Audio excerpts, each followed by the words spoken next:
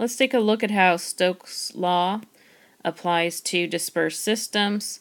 So this is both suspensions and emulsions. So with Stokes Law, it tells us that the rate of particles settling is going to be equal to the diameter of the particle squared times the density of the particle minus the density of the medium, and that is going to be multiplied by the gravitational constant. So that's going to be the numerator. That whole term is going to be divided by 18 times the viscosity of the medium. What this tells us is that our rate of particle settling will increase as we increase particle size or diameter, or we increase particle density. So looking at these first two parameters here, increasing either one of those will increase the rate of settling. We will also increase particle settling if we decrease the density of the medium, so that's this term here, or decrease the viscosity of the medium there in the denominator. So either of those approaches will result in an increase in the rate of particle settling. Let's take a look at using this equation to solve for the particular rate of a particle settling under a given set of circumstances. So what we'll do here, we'll say that our rate is going to be equal to our particle diameter squared. Remember, we want this in centimeters, so our size will be 150 times 10 to the minus 4 centimeters. We remember to square that.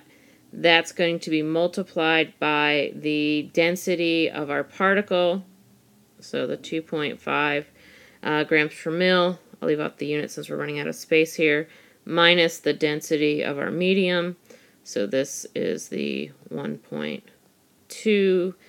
grams per cubic centimeter times our gravitational constant, and we'll use the 981 centimeters per second squared. And then this is going to be divided by 18 times our viscosity in poise, so this is 20 poise. So if we go ahead and punch all that into our calculator, we should come up with a rate that's going to be equal to 7.97 times 10 to the minus 4 centimeters per second. Remember that a positive sign on the rate means that the particle will settle to the bottom. A negative rate means that the particle, and this is usually with emulsions, can rise to the top. So that would be, with an emulsion, a positive rate would be a downward creaming, and a negative rate would be an upward creaming. We can also take a look at how particle size is going to affect the rate of settling. Remember that in terms of size, that diameter parameter is squared in this equation. So if we hold all of these other parameters constant and change only particle size, we would expect that if we go from a 150 micron particle to a 300 micron particle, that's a twofold change in our diameter. So if we go ahead and square that, we would expect a fourfold increase in the rate of particle settling. Similarly, if we go to a 750 micron particle, that is a fivefold increase in our particle size. So if we square that term, we would then see a 25-fold increase in the rate of particle settling. And then lastly, we could take that 1500 micron diameter particle. That is a 10-fold increase in the particle diameter. So we would then square that, and so we expect a 100-fold increase and the rate of settling. We can also take a look at the effects that the viscosity of the medium have on the rate of particle settling. So remember here the viscosity term is in our denominator. Just circled that in red. So this, as we increase viscosity, we will decrease the rate of particle settling. So if we go from, say, a 20 poise to something that has a viscosity of 40 poise, that's a twofold change.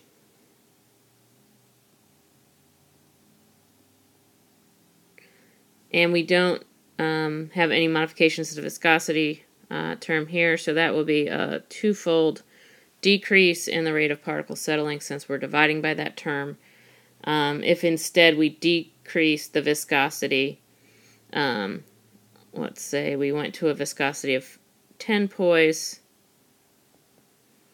that would actually give us a twofold increase